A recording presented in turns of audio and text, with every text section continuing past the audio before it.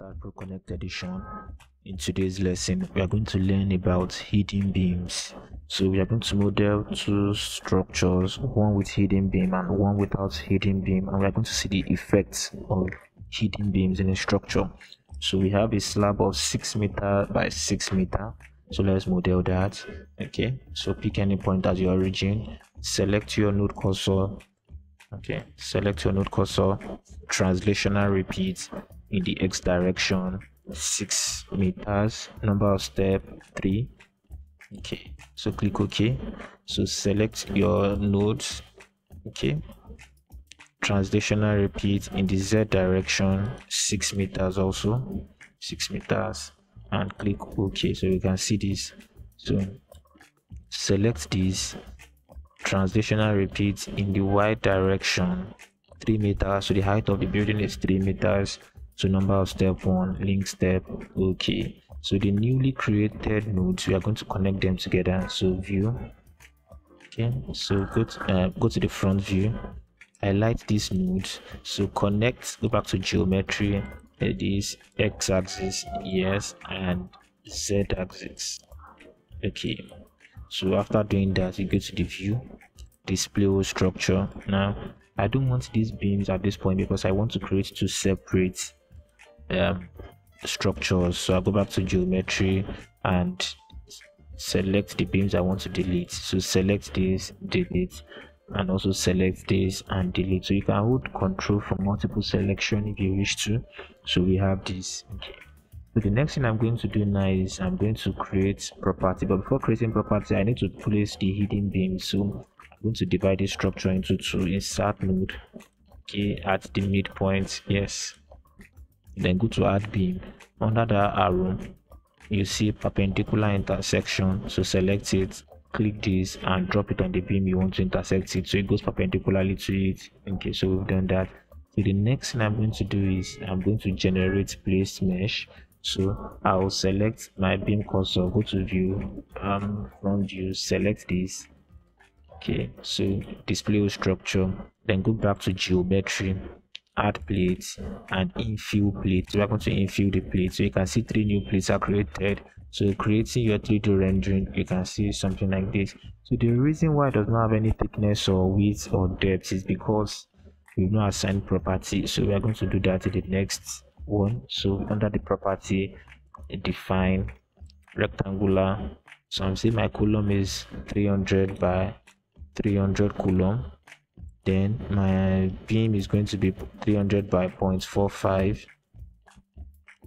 Okay, then my hidden beam is going to be 300 by 150, because then we are assuming the slab thickness as 150. So add, then the thickness of the plate is going to be 150. Okay, so assign to view, assign to view. So you can see the 3 plates have been assigned. Then this is going to be assigned to the select beams parallel to y, that's for the columns. Assign to selected beams, assign. Then this will be, okay, this will be assigned to the hidden beam. So select this. Then this will select missing properties, without properties. So assign to selected, sorry. Okay, so select missing properties, either is elasticity. Okay, so new view. So I just assign that straight to view.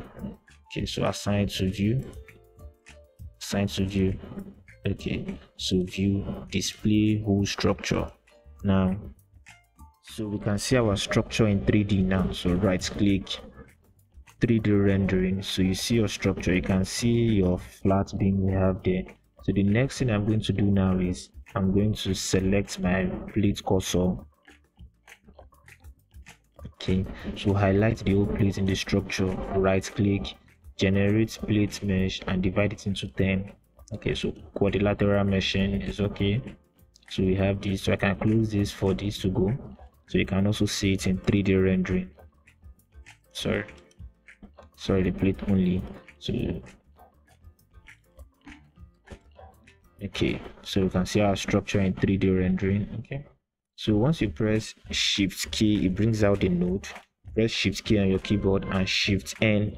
Okay, so you see you have your node numbering. Okay, so we have 9 and 17. This is the middle of where we are going. Okay, so I'll turn them back off, shift K and shift N to turn them back off.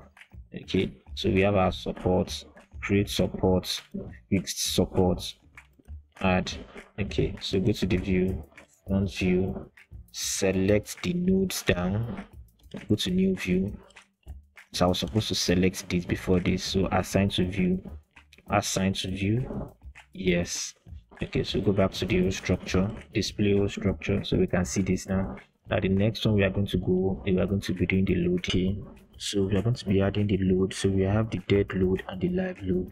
So under the load case details, let's click add. So the first one we have is the dead, click add, and the next one we have is the live, click add.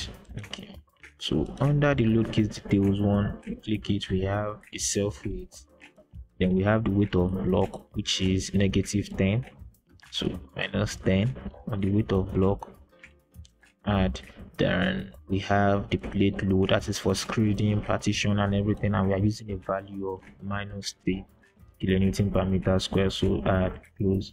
Then under this I will assign the self weight to view, so I need to get the self weight of everything.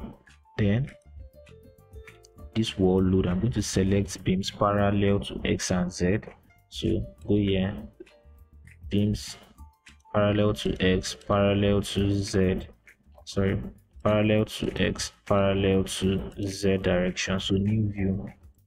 Okay, so you can see this. So I'm going to select everything and try to select this without affecting this. So I'll do this. Go to the top view, go for multiple selection. So she selected this, I'm going to deselect it. Sorry. But to save time, there's another shortcut I can do. I'm going to select by this now. So display all structure, select your load, select this. Now select by property name, by property. So I know my beam is this, so I've selected it. So this is it, assign to selected beams, assign to selected beams. Now I can see this is to my slab, so I'll just assign it straight to view, assign straight to view. Then for my live load, I'm going to, for the live load, I'm going to use a value of -4.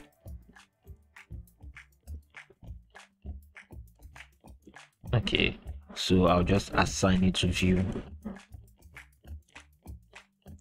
Okay, so we are done with that. Then I'm going to create load combination. First one I'm going to create is the service load combination. So I bring in these two, that's for the service, so I can rename it service. Okay, so add, close. Then I'll tell Staad Pro to create automatic Euro code combination for me. So generate load combination, then go to my analysis, define command, perform analysis, no prints, then add. Okay, so we've done that. I can go back to my loading to see this. So we are going to run the analysis. Okay, so run the analysis. Let's see if you have any error or warning. So we have one warning, and that warning is going to be about a structure being disjointed. Okay, so you can see it, so that's not an issue. So go to the post processing, and I don't need this load case, I return it inside. I don't need this too, I'll return it. So I just need the service and the ultimate. Okay, so we can see our structure. Now let's see the reaction at first. So we can see we have a load of 250, let's say 251 kilonewton, and we have 248 or 249. So we can see of 2 kilonewton difference. So it means that the hidden beam is adding extra 2 kilonewtons to the structure. Now let's see what it is in deflection. Let me turn off my reaction. Okay, so now I'm going to select my node cursor and bring out my node numbers. So shift K, shift N. Now select your node cursor, Now you can see node 17. We have node 17. This is it. So select node 17. You can also see it here if you wish to. Sorry, this is beam. So once I select it, okay, I double click it. It's because I'm on beam result, so I'll come to displacement to easily get it. So I select node 17. Sorry, that's right, node 17, and I can see that for my node 17 in my service I have a displacement of -7, and in the ultimate is almost -10. So somewhere here at the center also, I think at the center should be 190. So select this so you can see almost at this point. Now let's pick at the center, that is 194. The service load is -15 and -21. So let's pick at the center of this node 17. At the center, that should be around this, so you can see it, right? Okay, somewhere here. So it's the same thing, so you can see it. We have a value of -15 and -21 with respect to minus this. So we can see that the difference in what the hidden beam is doing is not really much. It's just there to serve as a stiffener to help stiffen the structure.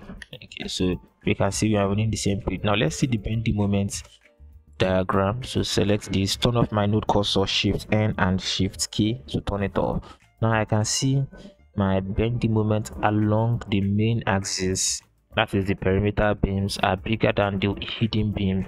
This is because in finite elements the plate transfers load to more of the stiffer member. So if we are using the normal floor member, if we are using the floor load that which transfers load in the triple tree area, we know that this hidden beam is going to take more load. That means half of this load comes here, half of this load comes here. But in the finite element, it goes where the load transfers to the member with more stiffness. So we can see this is bigger because it's 300 by 450. Why this is just 300 by 150, so there will be lesser load on this compared to this. So most of the load will come here, so we can see the difference between the hidden beam and that. So we can check more. Okay, so you can check more. Then also another thing you can do is to check what they are. You can pick randomly at the center to check what they are and see the effect of it. Okay, so we can see that it's almost within the same range randomly outside. Okay, so thank you for watching today's video. If you have any question, you can drop it in the comment section. Thank you very much.